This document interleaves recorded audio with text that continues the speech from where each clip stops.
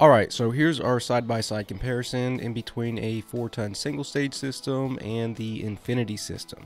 There is a 1 to 2 degree difference in between these 2 days, in between the high and the lows. The biggest difference in between these 2 days is probably the humidity levels, 88% on this day and 80% on this day. The lows are fairly similar to each other. The other thing to note in regards to the Infinity settings, it's set on comfort mode at 72 degrees, and I did not adjust any of the other settings. And you can see that it's running a 1.5 degree deadband, and I didn't adjust the factory settings, which is a 2 degree deadband, and I can actually lower this even further, making these temperature swings even tighter. Or if you're crazy, I think you can raise it up to like a 6 degree deadband.